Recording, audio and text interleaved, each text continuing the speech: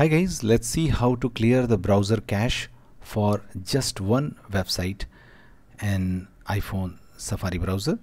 So just go to settings, okay, and in the settings just scroll down and find Safari, tap on Safari, okay, and now scroll down and find advanced at the bottom.